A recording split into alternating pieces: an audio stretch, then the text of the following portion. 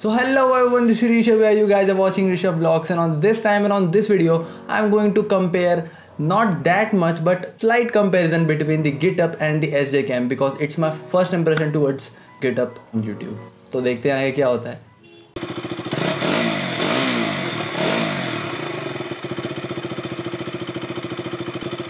So first of all, I am a buyer and user of Sjcam Sj6 Legend जो unfortunately मैंने आज लेके नहीं आया रिकॉर्डिंग के दौरान. तो आप लोगों को Sj4000 के रिप्लेसमेंट में हर जगह देखने मिलेगा यहाँ पे इस वीडियो पे.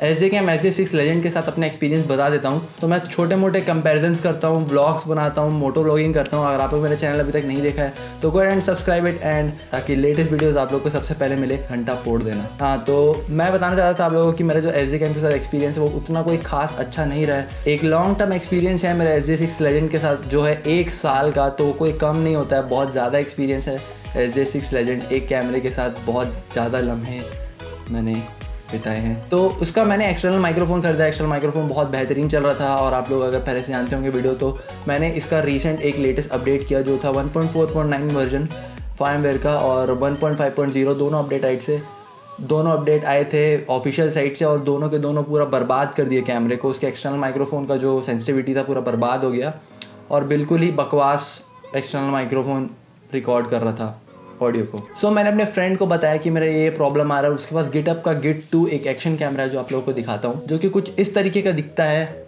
मे बी फोकस हो रहा हो तो ये इस तरीके का दिखता है और इसको मेरे फ्रेंड ने रिकमेंड किया कि एक बार यूज़ करके देखो आपको कैसा लगता है या फिर आपको इसके साथ कंफर्टेबल होते हो कि नहीं होते. बिकॉज मैं Sjcam में बहुत कंफर्टेबल था. उसके बाद मैंने रिप्लेस किया इसको. कुछ दिन मैंने यूज़ किया और मैंने अभी रिसेंटली के 1-2 वीडियो से डाले भी हैं. अगर आप लोगों ने वीडियो नहीं देखा तो आप लोगों को आई बटन मिल जाएगा यहाँ पे.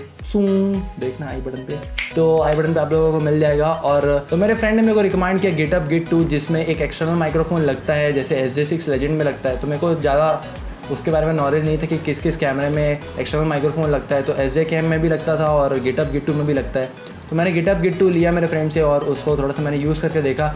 तो ऑडियो क्वालिटी तो एकदम ज़बरदस्त थी. मैं एकदम फ़ैन हो गया ऑडियो क्वालिटी का.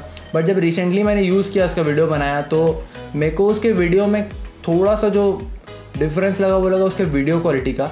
वीडियो क्वालिटी मेरे को थोड़ी सी कम लगी Sjcam के बराबर. मतलब समझ लो 20-21 का एकदम मैं कंपैरिजन बता सकता हूँ. देखो मैं इसलिए आप लोगों को थोड़ा सा ज़्यादा अच्छे से बता पाऊँगा बिकॉज मैं रॉ फाइल्स देख रहा हूँ.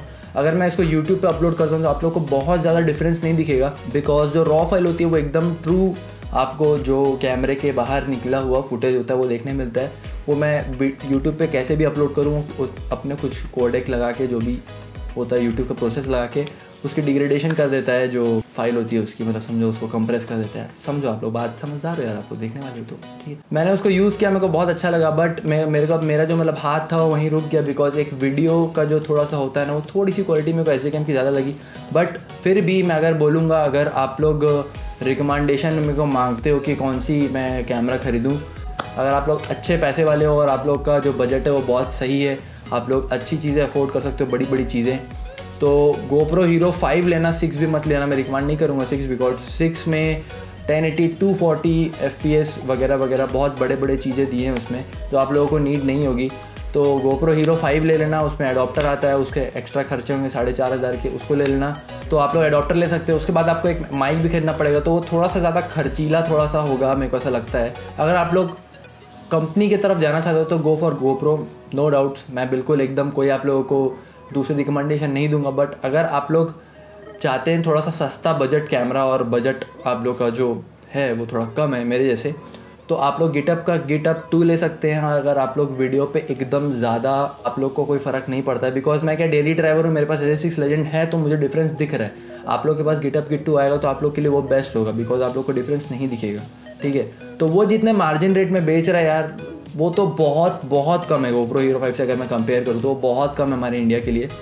तो फिर भी अगर आप लोगों को और एक कोई बताता हूँ थर्ड कैमरा जो है Gitup Git3.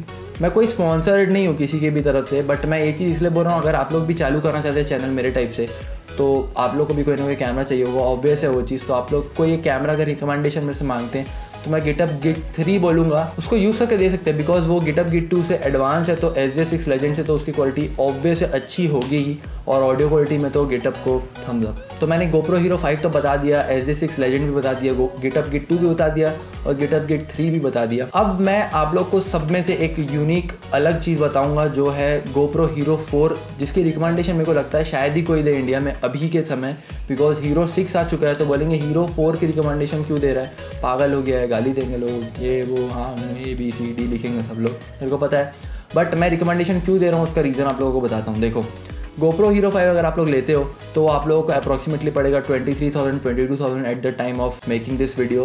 23,000 समथिंग पड़ रहा है अमेजोन पे भी एग्जैक्टली। 4,500 का उसका आपको पड़ेगा अडॉप्टर। अडॉप्टर भी बहुत ज़्यादा फेल होता है, बहुत टाइम ऐसा हुआ है कि अडॉप्टर्स भी काम करना फेल कर देते हैं, ठीक है।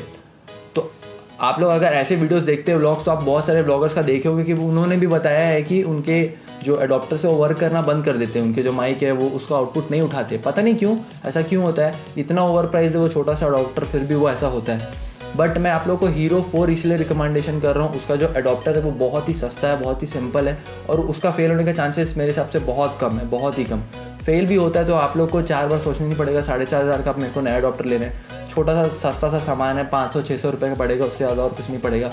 सस्ता एकदम, तुरंत जल्दी से आप लोग को काम करेगा वो। और मैं Hero 4 इसलिए बोल रहा हूँ, ऑब्वियस है वो GoPro का है तो आप लोगों को कंपनी भी अच्छी मिलेगी।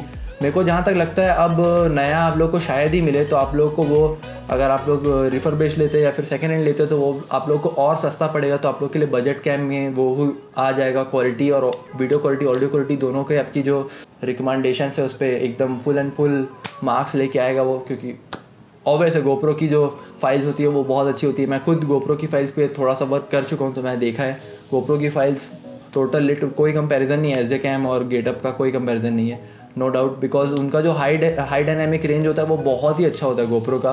तो मैं खुद बहुत मानता हूँ ये चीज़, एग्री। बट हाँ, थोड़ा सा प्राइसिंग उन लोग की ज़्यादा है।